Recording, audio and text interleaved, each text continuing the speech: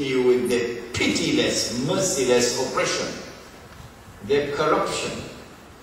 They have corrupted the political process around the world. They have corrupted the economy around the world. They have corrupted the marketplace around the world. They have corrupted money. Money. The thing that you have in your pockets that you used to buy and sell, which today is made of paper. You got some in your pocket? Paper? Are we supposed to recognize that as money? Huh? Yeah. And tomorrow, of course, the paper is going to disappear. Huh? And then a new kind of money is going to come to replace it. Huh? And the new money is going to be invisible. You can't see it. What? Invisible money? And the new money is going to be intangible. You can't touch it. What are you talking about? Money I can't see. Money I can't touch. Yeah? And I'm supposed to accept that as money? Nah. Only somebody who has the brains of a jackass will accept money you can't see and money you can't touch. Those who corrupted money by taking away real money and replacing it with artificial money, paper money, and then cause the paper to fall in value. And as the paper falls in value, wages lose their value.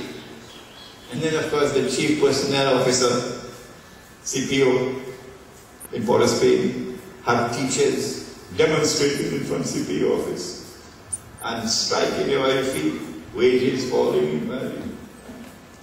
Because the paper falling in value. And then when they have completed their process using paper, of corrupting the world through a system of legalized theft, they can rip off mankind. Then they move to the next stage, which is to enslave mankind with a new financial slavery. And so the paper will disappear. You don't believe me? Just sit there and wait. Darul Uloom, of course, has absolutely no knowledge about that. They are concerned with more important issues. Darul Uloom is concerned with far more important issues. When all the paper disappears, then electronic money takes over. It's already showing its ugly head. And with that electronic money, financial slavery comes to the world. Financial slavery comes to the world. You can't take your money out of an account, bank account. How are you going to take it out? No, there's nothing to take out. Because only electronic impulses in machines in the bank. All that you could do is to transfer your money from one account to another. That's what you can do. They know how much money you have. You can't hide it from them. They know how you're spending your money. They know where you're spending your money. They know where you're getting your money from. Everything they know. They could type in any amount of money they want to type in and make any amount of money they want. Those who control the system. And they could wipe out your bank account if they want. Nobody to stop them. Who controls the banking system in the world? Your worst enemy, says the Jew. Not all Jews are your enemies, incidentally. Not all. Those Jews who wage war on you because of your religion. They are your worst enemies in the Quran, says the Quran. And so they corrupt everything. A world in which sexual relationship is absolutely corrupted. And our young people now go on the internet with all the pornography and the videos with all the pornography. Our young people now begin to dress following others until eventually they're almost nude. Yeah. And then you have rapes all over the place. And society is collapsing. Everything falling apart. What is it that has hit us? It is Gog and Magog. The world order of Gog and Magog. When will it end? And how should we respond to it? Let us take the first subject. When will it end? There is a link between Dajjal, the Antichrist, and Gog and Magog. And it is not any kind of intellectual arrogance on our part when we say that only the Muslim who has the knowledge of the Quran and the sayings of the Blessed Prophet, alayhi salatu wasalam, only the Muslim can explain the subject of the Antichrist and his link with Gog and Magog.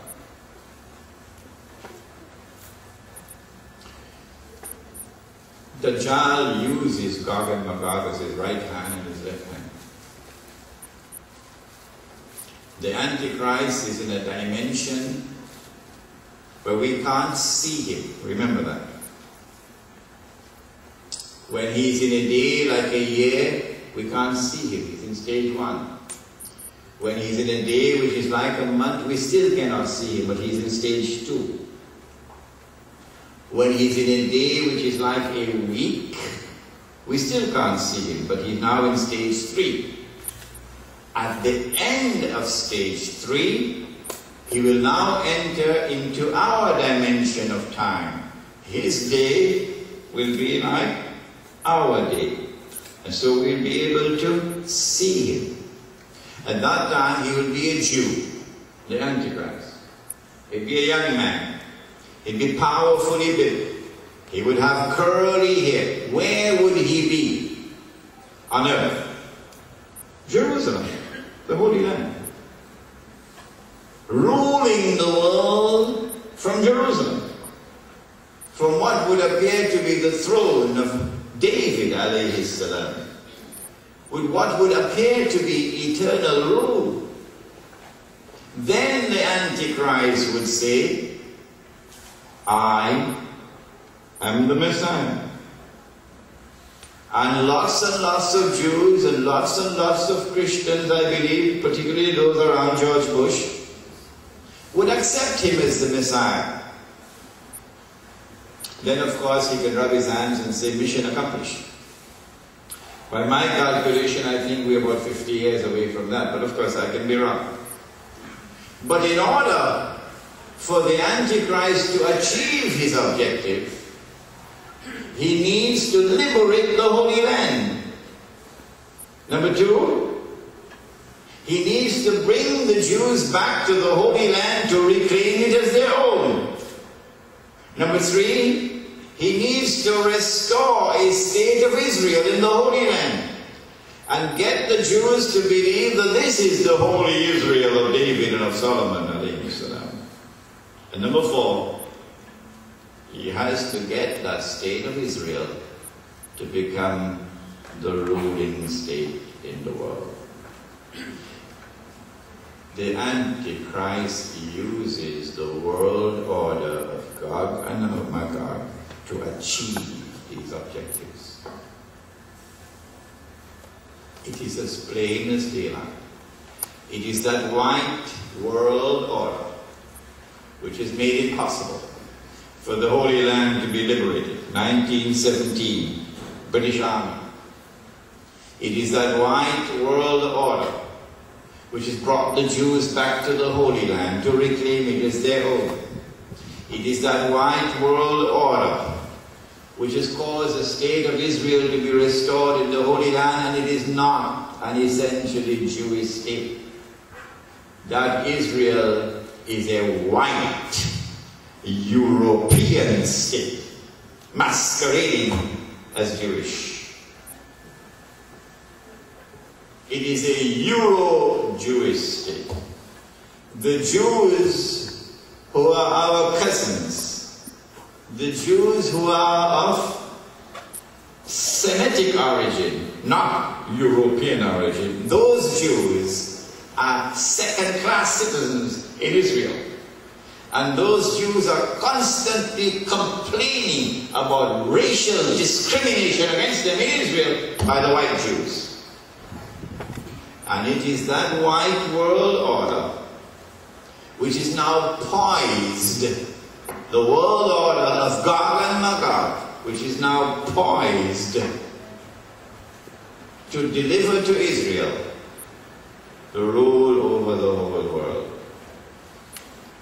We have said in previous lectures that there is an uncanny similarity between an act of terrorism which occurred in the summer of 1914 and which paved the way for the First World War, which delivered the liberation of the Holy Land for the Jews.